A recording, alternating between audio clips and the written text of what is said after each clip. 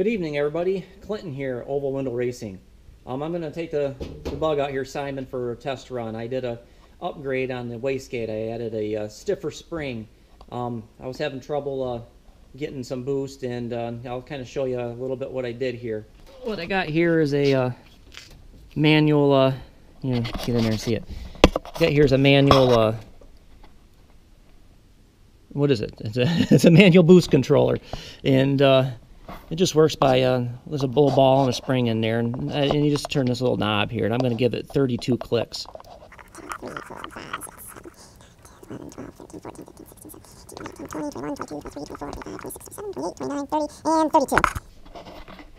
And what I found out just playing with it back and forth, there's about 98 clicks up and down. On my previous spring, what I had was a 7-pound spring in there, and I could get about 14 to 15 pounds of pressure out of it. And talking with my friend of mine, Warren, those of you may know him at Anti-Lag Racing, he told me that's about what the boost controller is good for, doubling your spring pressure. So I've got a 14-pound spring in there now, and I'm hoping, giving it 32 clicks, I can see about 15 to 16 pounds of boost right now. With it all the way backed out, I was getting about 13 to 14 pounds, so it may actually do a little better than that. But where I was losing some of my boost was my wastegate here. I wasn't quite sure if I was going to run this Subaru wastegate, so I just put a kind of a makeshift bracket on it, just an adapter bracket to the that went to the previous mount that I had on there, and it was kind of thin. Like I said, it was just makeshift, just to test the wastegate out. But the wastegate worked pretty good, other than the fact that I was losing boost. So I actually went and made a new bracket, and had a friend of mine weld it right to this tube. And yeah, it seems to be holding some boost now. So let's go give it a try. Now the first thing you got to do is check the gas. Oh yeah, I got plenty of gas to go around the block. The Simon here is a 1956 Volkswagen, and they didn't have gas gauges back then, or at least in this model they didn't. So I had to makeshift. All right, what I got here, I'll explain the data log in a little bit. Got a Galaxy Samsung tablet here, and I run a MSDroid, or MSDroid. Let me check that out here. So I'll give you false stuff. Yeah, MSDroid app, and the app is really cool. This tablet with Bluetooth will actually hook up to my my ECU when it's running, and then I can take a data log. And being the tablet works with a GPS, it'll actually even give me a ground speed, which is kind of nice because this old car here, the speedometer is way off because I run a smaller tire up front, and the speedometer cable runs to the front tire, and it's kind of nice to, I guess, to kind of know how fast I'm going. But when you data log, you get all that information, and it'll actually route out a map. If you look in through the MSDroid app, it'll actually show you the map and where you went. It's just all kind of neat. So let's get the app started and get the car started, and just go for a little cruise around the block.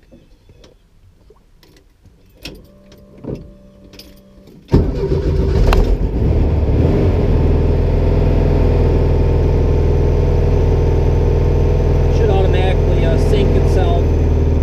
Sometimes I got to restop it, restart it to get it to sync. All right, it's connected. Let's go.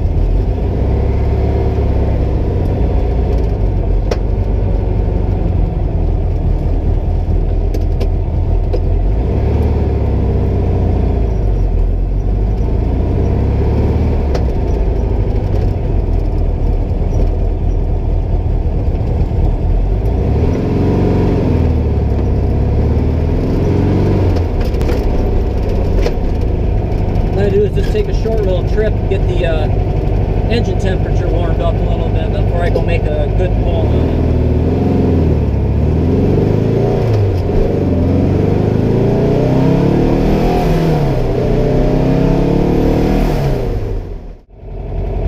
I've been using highway on-ramps to get my third gear pulls. I'll see speeds up to about 75 miles an hour. And I kind of figured back roads, that's a little dangerous, and could be a healthy find too.